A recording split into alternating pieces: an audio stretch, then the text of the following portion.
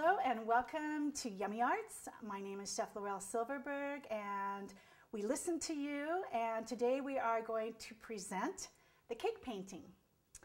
And this is an adaptation of Donna Dewberry's one-stroke method.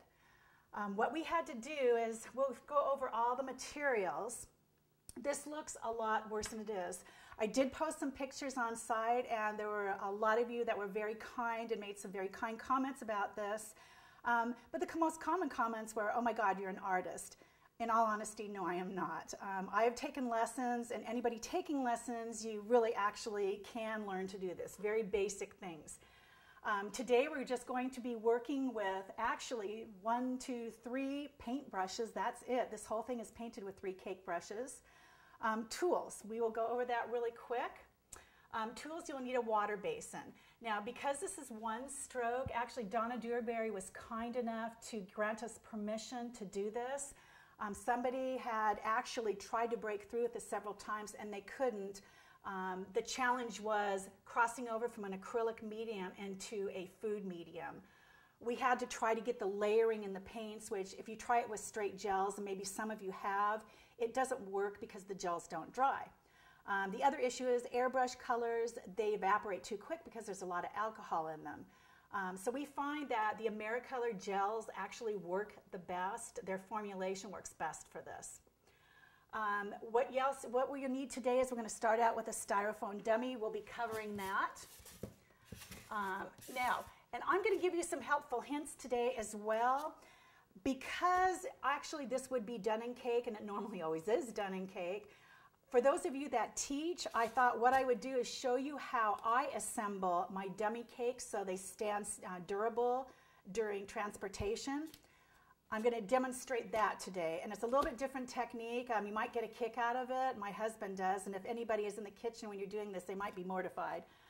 But these things need to hold up under plane carrying or shipping, and it does really well. The other thing is you're going to need a water basin, which actually this is from the one stroke. And if you look at this really carefully, inside you'll see some trowels in there, some raised ridges, and actually that's going to be used to clean the brush. And then you have this side, which is just used to dampen the brush. So this is clean water and this will become your dirty water. Now, paintbrush itself, we need to learn a few of the buzz terms on this, so as I'm talking to you, you know what I'm actually doing. You have a ferrule. The ferrule is where the metal meets the brush. So that's the ferrule part of the brush. Then on this one, this is a flat brush, you're going to have the chiseled edge. Now the chiseled edge of a brush are the brush edges. That's the chiseled edge. You're going to hear me using that term quite a bit. Then you've got, this is a flat brush. This is called a scruffy brush. And this is only one of the brushes that actually does not get wet. We will be dampening that to clean it. But what you're going to do with this is to pre-prep it, is you want to take your thumb and you're actually going to squish that out as much as you can. We want this nice and flat and fluffy, or scruffy.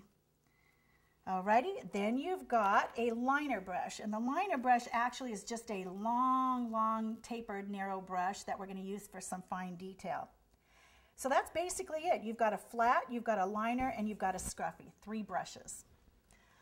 The other thing you're going to need is, and this works out really well, is you're going to need a styrofoam plate. Now, also, this is part of the one-stroke family of tools, and this is the palette. When you're doing a lot of painting, this is great as far as holding. Your thumb fits in there. It's a lot more stable. It has little wells that you can actually use for water. There's also little holes on this that you can put your loaded paintbrushes on as well. And what's really neat about this is the styrofoam plate just snaps into it. So great. I love this. If you don't want to use that, you can just use the styrofoam plate.